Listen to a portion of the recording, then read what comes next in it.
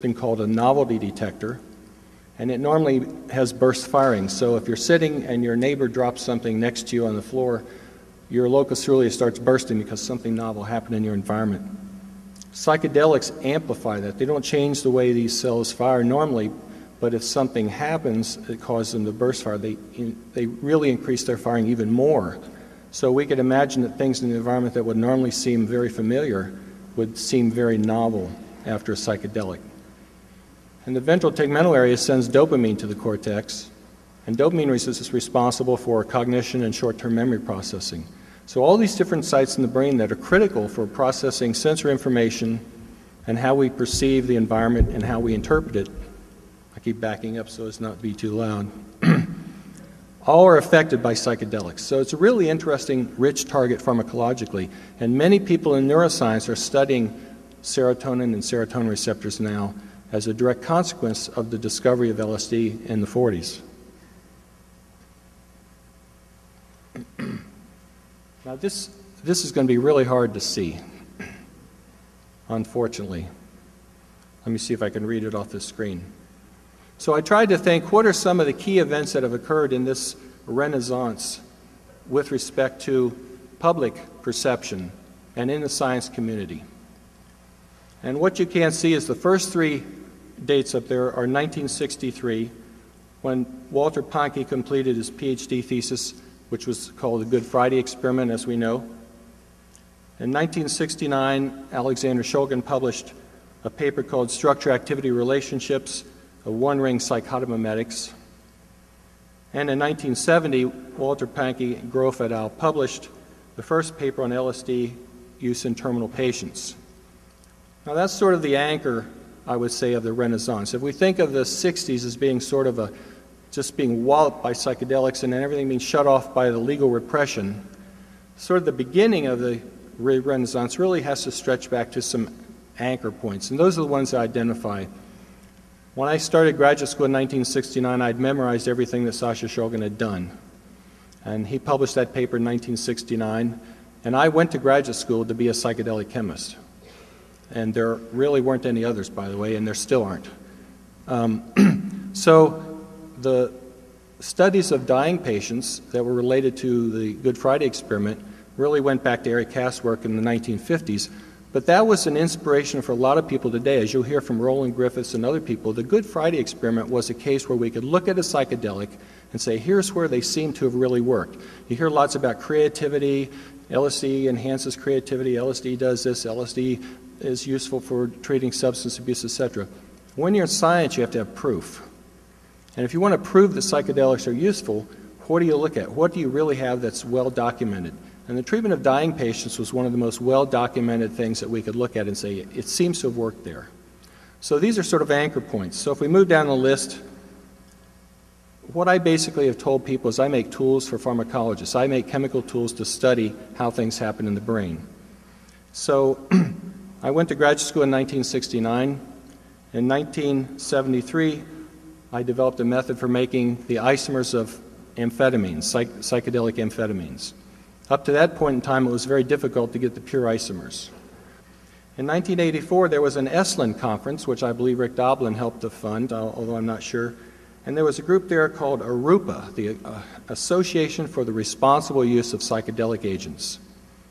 Responsible use was probably not the correct term for that conference, but that was a conference where a lot of people got together that had a common interest in, particularly in preventing MDMA from being scheduled as a controlled substance.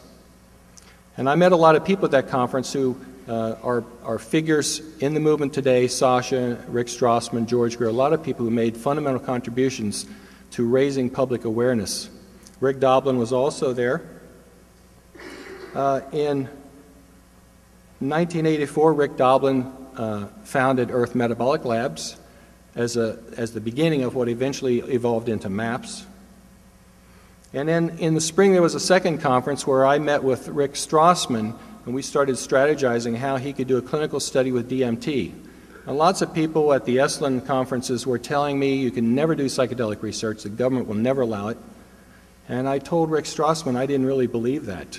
I just thought it required somebody who really had the tenacity and perseverance. You probably couldn't get funding from the government, but you could do that work if you wanted to.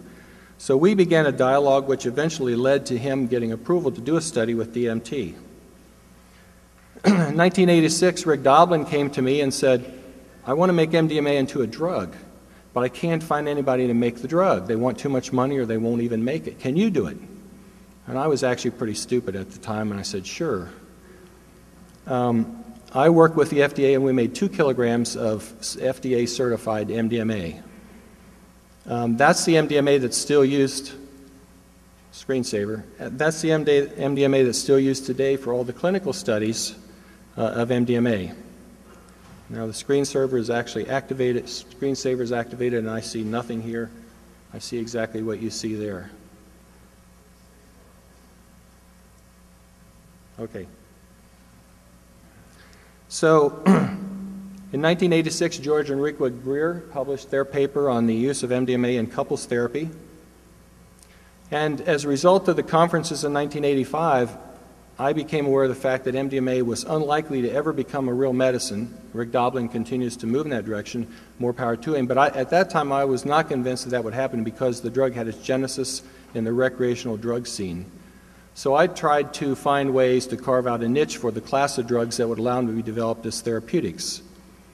And at that time, the DEA and the enforcement officials were calling MDMA another hallucinogenic amphetamine. And I didn't believe it was another hallucinogenic amphetamine, so I set out to prove that. With science, we showed it wasn't simply a hallucinogenic amphetamine, and I named the category entactogens, partly as a political move, but partly also as a pharmacological tack, that it was different. It wasn't a hallucinogen in the sense that we understood hallucinogens. So in 1986, Rick Doblin founded MAPS. That also has to be a major move forward in terms of this so-called renaissance. And then in 1990, I synthesized the first batch of DMT for Rick Strassman for his DMT study. After he and I met with Danny Friedman several times and mapped out the strategy for doing the studies, Rick Strassman said to me, well, what if I get all the approvals and I can't get anybody to make the drug? And that's exactly what happened again, as was the case with Rick Doblin and MDMA. No one wanted to make the DMT for him. The closest estimate I think he got was $10,000, and that was sort of guessing, and that company backed out. So he came to me and said, okay, will you do it? And I reluctantly agreed, and we made him the first batch of DMT for $300. It's a bargain even today at that price.